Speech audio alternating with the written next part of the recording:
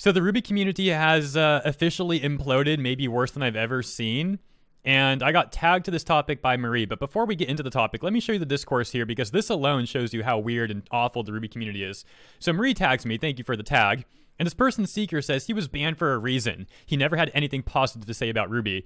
So let me clarify that. I was never actually banned from the RWBY subreddit. Like, my account personally was never banned. What got banned was me as a topic. Like, they're not allowed to talk about me on the RWBY subreddit. I don't know why they did that. You'd have to ask them.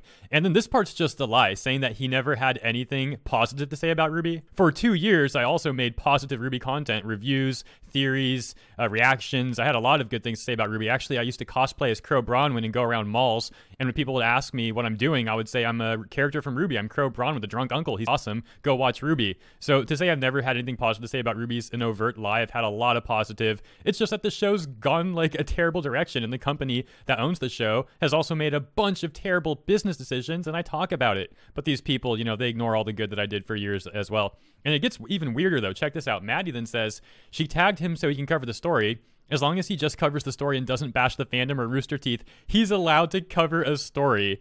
But knowing him, he might stoop to that level, sadly.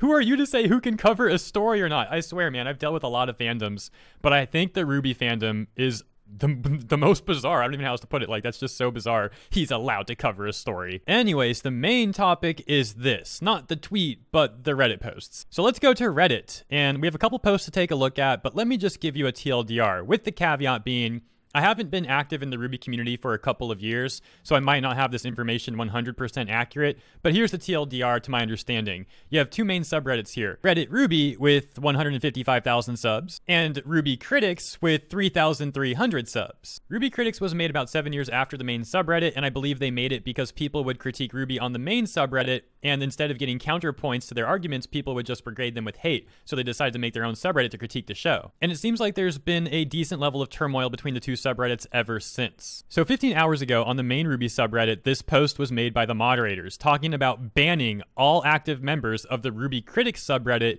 from the main RWBY subreddit as well. They go into the alleged reasons why.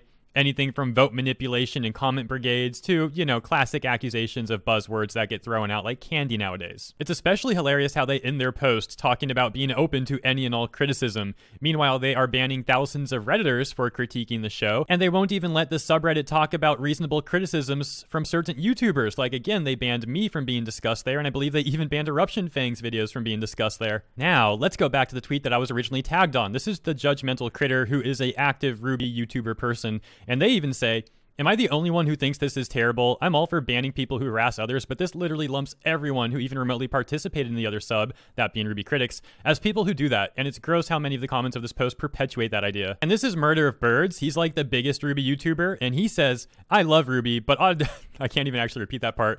I'd end it all if I only ever heard the same positive things about it.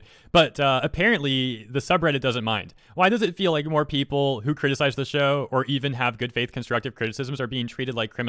You know what, hold up though, let me dial that back a little bit and be fair to YouTube here. I think they would let me say that. I'm just being paranoid. Actually, wait, I'm not paranoid. What are you talking about? Even a writer for RWBY, Eddie Rivas, would respond to Murder of Birds saying, I hope they reconsider. I understand being in a tough position with moderation, but this doesn't seem to benefit the fandom or the series. And here's Kalaxin, another RWBY YouTuber who's upset with the choice by the moderating team on RWBY, and it's pretty telling that they're upset because they usually ardently defend the show. And another RWBY YouTuber, Dan, says that it's an abuse of mod power and that he's not going to use the RWBY subreddit until they change this. Well, actually, he says Dan's not going to use Reddit.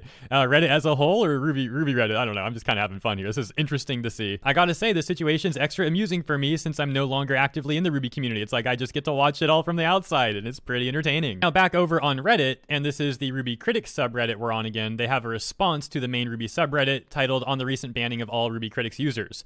And it's a very hefty post. It goes on and on and on. I'm not even going to scroll it anymore because it might hurt your eyes. It's like just a giant wall of text. But if you want to read it, I will copy paste it into the pinned comment for you. It's 8,970 characters long. I would like to point out this response though, specifically the beginning of it, because this is actually a take that I've had for years.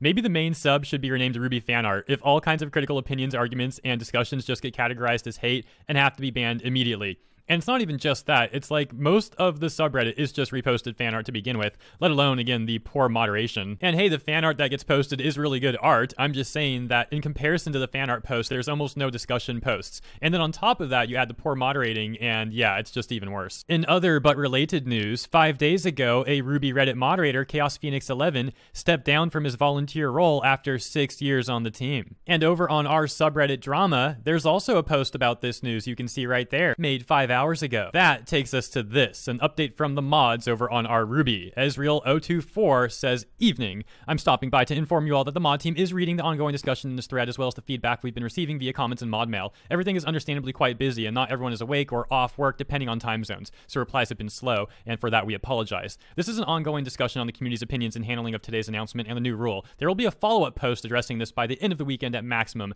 Thank you, Ezreal and the mod team." Check out the top responses. "With all due respect to your personal schedules, would it not have been better to make the announcements at a time when there could be mods on hand to respond immediately? Taking 14 hours to respond to the widespread negative reaction to only announce that there is going to be another announcement comes off as kind of bare bones." And another person says, "I'm sure that if this was a more positive reaction by the community, that you guys would have found the time to respond." And on the flip side, there's also this one. "Please don't waver in your commitment to the community to reject bad faith actors. People who are here solely out of disdain for people who enjoy the series do not deserve a place among actual fans." Actual fans. Yes, this is certainly not a slippery slope of the no true Scotsman fallacy, and you guys certainly don't ban true fans who simply have some opinions that would criticize the show, right? That would never happen. As you know, Rooster Teeth owns RWBY, so why don't we raise the stakes a little bit? Since we know there are at least 3 subreddits talking about this news, I decided to go over to our Rooster Teeth and see if they are too. And I was met with this post from a mere 21 minutes ago that says, "My post has been removed on the Achievement Hunter subreddit twice now, so I figure I'll post it here. If you don't know, Achievement Hunter is also a part of Rooster Teeth." I'm not going to read the whole thing, again, it's just too much text, but let's get the start at least. "It's kind of sad even slight criticism is taken as a hate message. Twice now the mods have removed my post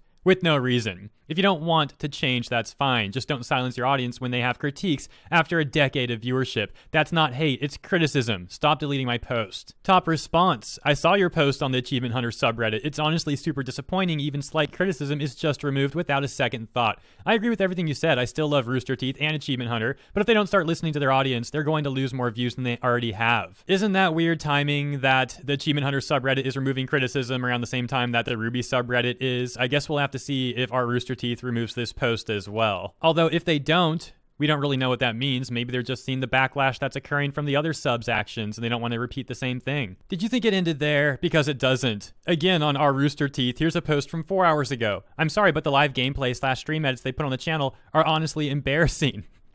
Again, I'm not going to read the whole thing. I'm just pointing out that there are so many people unhappy with Rooster Teeth for various reasons. This is nothing new. The community has been getting smaller, for years. People have been leaving the Rooster Teeth community for years, going to other places that are more welcoming and more kind to the fans. Like, do you remember when RT hiked the prices up for first membership and people were voicing their criticism then? And a Rooster Teeth admin literally said, if you can't afford an extra $2 a month, then you shouldn't be paying for any online subscription until you get your finances in better order. You know, I could probably just pull up hours and hours of stuff at this rate to go through, but I don't want to get too off the main topic here, so I'll leave it at that. I think you get all the points. So as always, thank you for tuning in. I hope you enjoyed this video. Today I will only have these 2 segments out, and we'll see what tomorrow brings. I hope to catch you then, and you have a great rest of your day.